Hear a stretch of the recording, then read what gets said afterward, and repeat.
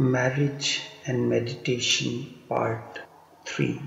7 Bodies. In the second body, love and hatred is the basis of polarity, and this manifests in so many ways. The basic polarities remains as like and dislike. Every moment like becomes dislike and dislike becomes like. But you never see this. When your liking becomes disliking, and when you suppress your disliking, you continue to fool yourself by saying that the liking will continue always.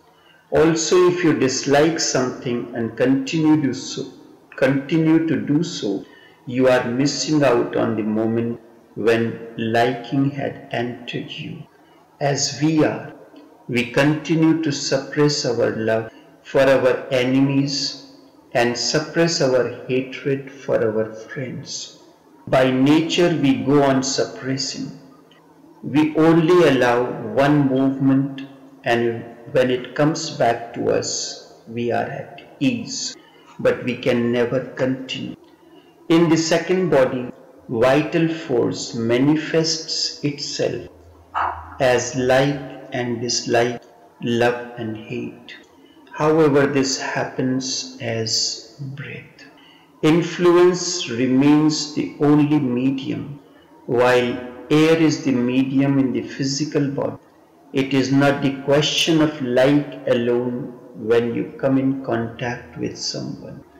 This does not mean that you are in the room and as soon as someone enters, you start liking or disliking. Even if you are alone, both liking and disliking go on happening alternate. This body exists because of polarity. As soon as you are a witness to it, then you can laugh at the whole process. And there is no enemy or no friend. Then you know this is a natural phenomenon, and this is what happens as the meditation deepens and you become more and more conscious. When you are a witness to your likes and dislikes in the second body, only then you can transcend to the third body. Otherwise, most of us remain stuck at the first body lifelong. Your third body is astral. It has magnetic force. This magnetic force is the breath in the astral body. One moment you are powerful and the very next moment you feel powerless. One moment you are hopeful and the very next moment you are hopeless. Also, one moment you are confident and the next moment you are uncertain. This is the incoming and the outgoing magnetic force in the astral body. As at such moments, you can even defy God. Also, there are moments when you are even afraid of your own shadow. So when the magnetic force is in you or is coming in you, it feels great. And when it is not, you are no one. This goes on changing. It is like day and night. The cycle goes on. Thus, even a person like Napoleon had his impotent moments. Even a coward has his moments of bravery. Some time ago I had spoken on biorhythm charts. The modern psychology only speaks of the physical, mental and intellectual cycles, but each body has its own cycle which is related to incoming and outgoing breath. In the Chinese technique of judo, karate and the like, one learns to know when the other person is powerless. That is the moment when you attack the opponent, and if he is powerful, you are bound to be defeated. The participants learn the moment when the magnetic force is going out. Thus the person incites the opponent to attack him when the magnetic force is coming in. Thus, incoming and outgoing magnetic force corresponds to your breathing. Because of this, whenever you have to do something difficult or you have to lift the weight or something, you simply take a deep breath and then hold your breath in. This is the way. You cannot lift a heavy stone when your breath is going out. But when the breath is coming in or held in, then you can do it. Thus your breath corresponds to all that is going on in the third body.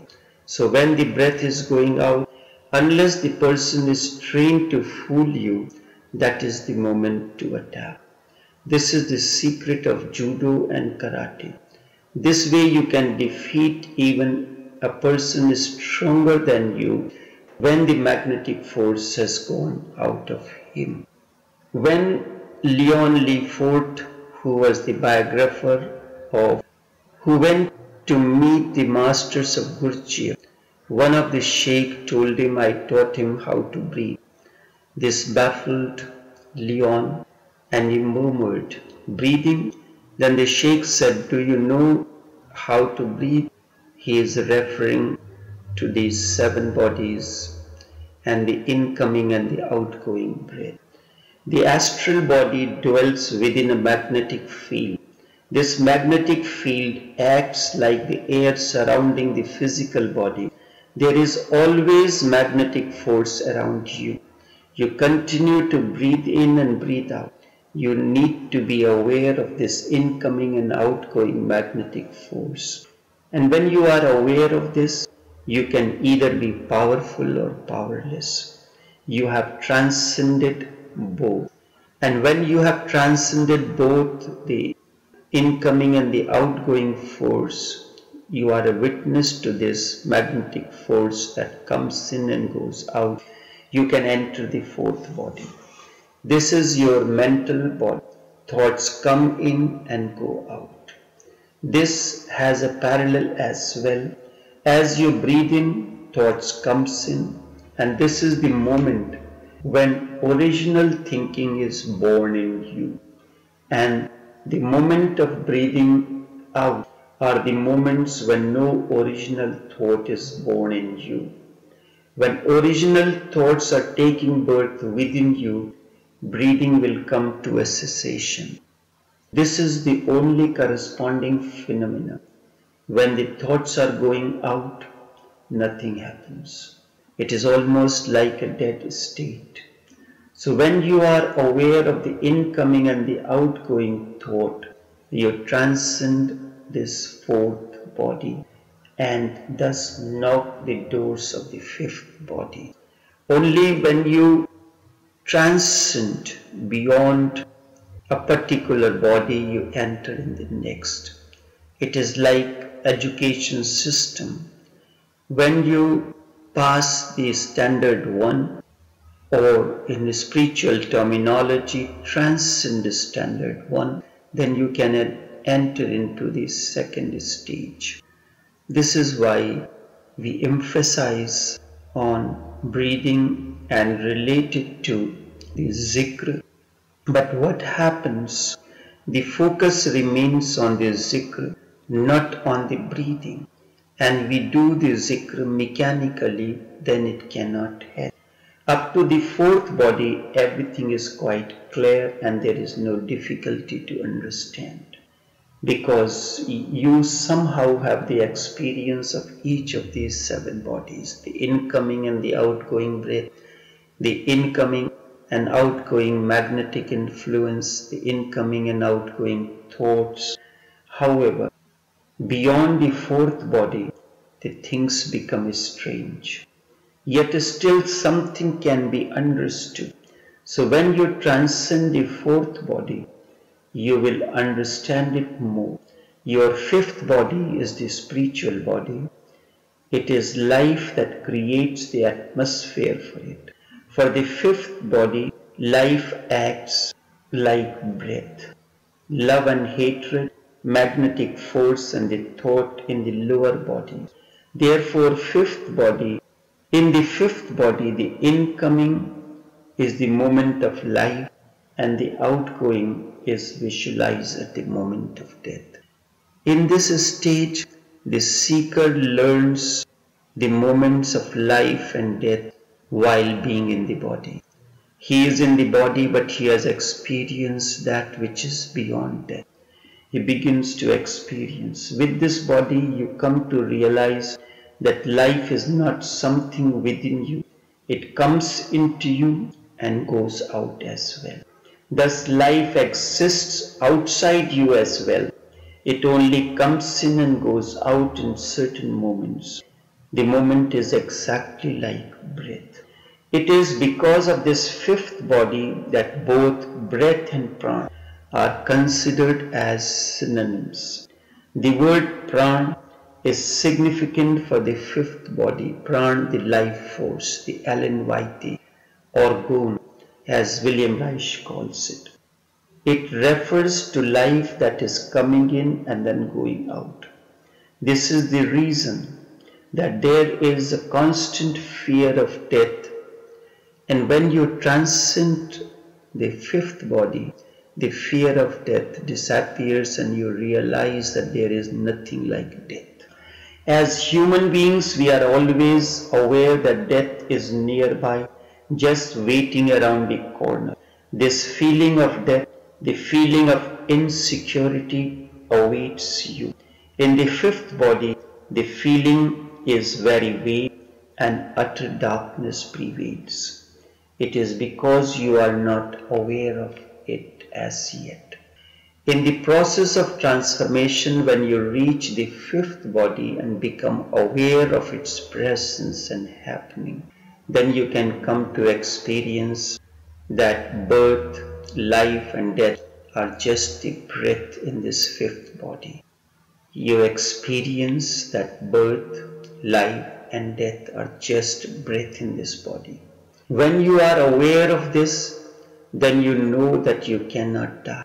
You experience that which is never born, never dies, that which is synonymous with God, which is Nur, which is light, which is Atman, which is soul, which is Ruh.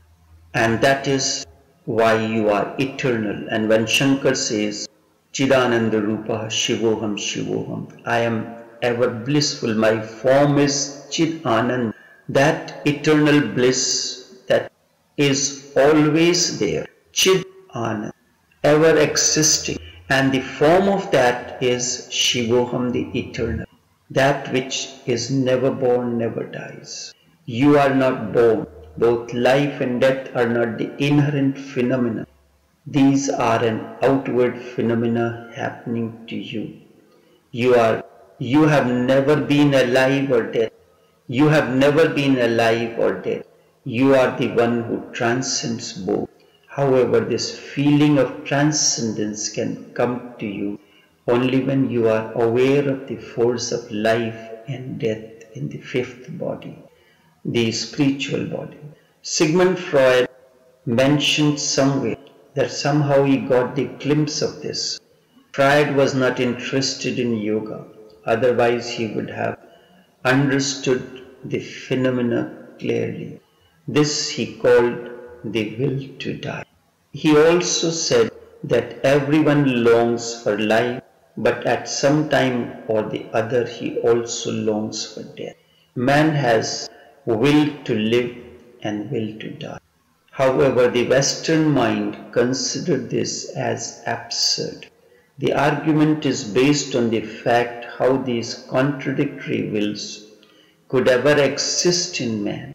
Simultaneously, Freud argued that there is always the possibility of suicide, and it is because of this that there comes the will to die. Such is the phenomena that always happens. But such is not the case with animals. No animal is aware of the fifth body. So animals cannot commit suicide. For suicide, one thing is essential, the awareness of life, that there is life. and animals are not aware of life. Another thing that is essential for suicide is the unawareness of death. First, you are aware of life and you are unaware of death. Animals cannot commit suicide because they are neither aware of death nor unaware of death. Man can commit suicide. He is aware of life, but he has not experienced death. He is unaware of it. When you are aware of death, then you cannot commit suicide. For a Buddha, suicide is utter nonsense. He knows that you cannot kill yourself. You can only pretend. Death belongs to the fifth body. Death comes from a particular energy, and that is and also is the outcome of a particular energy. This coming and going happens in you. So when you are identified with the first, you can commit the second. When you are identified with life, and if life is becoming almost impossible, then you can decide to commit suicide. Thus, asserting is another aspect of the fifth body. You will hardly find an individual who had not thought of committing suicide at some time or the other. Death is the other side of life, the other side of the coin, the other shore. When you are too much obsessed with life and deny death, you can kill another. By doing so, you fulfill your death wish and you know that the other can die, but you cannot. People like Hitler, Mussolini, etc., they were very much afraid of death. So they projected this on others. Killing others gives a feeling that he is more powerful than death. Thus he thinks he can transcend death, and what he can do to others cannot be done to him. This is a projection, but it always comes back to you. So when you kill so many people, then in the end you are sure to commit suicide. And this is how the projection comes back to you. In the fifth body, with both life and death coming to you, one cannot get attached to either of the two. When you are attached, you are not accepting the polarity in its totality. You are bound to get sick. Up to the fourth body, everything is easy. However, it is most difficult to conceive death and then accept it as another aspect of life. To accept both life and death as two sides of the same coin is very difficult, but it is the essence of the fifth body. This is pranic existence in the fifth body. However, from here, the things become difficult. After the fifth body, ego drops. No more ego. You are one with all. The sixth body is called the cosmic body. Fana has happened. Everything is cosmic now. So the polarity takes the form of creation and destruction. Shrishti and Pralay, as the Hindus use these words. Creation and destruction. This is the phenomena that from the sixth body onwards, everything is very difficult. According to Hindus, these forces are called Brahma the creator and Shiva the destroyer. Brahma is concerned with creation, Vishnu with the preservation, and Shiva with the destruction or dissolution. This body has a vast sphere of creation and dissolution. The forces of Brahma, the creator, and the destructor Shiva remains there. Every moment creation comes to you, and then every moment everything goes back into dissolution. So when a master says that he has seen the creation and dissolution, he is speaking of the sixth body. Ego is no more. Everything is coming in and going out. This is known as the cosmic form of Krishna. You are one with it. And this continues when in Bhagavad Gita, Arjun wanted to see the cosmic form of Krishna. He showed it that everything is coming into him at the dissolution, dissolving into it. All the waters of the rivers is dissolving into the ocean, and then a new being is being created, the oceanic being, the cosmic being. This is a vast topic.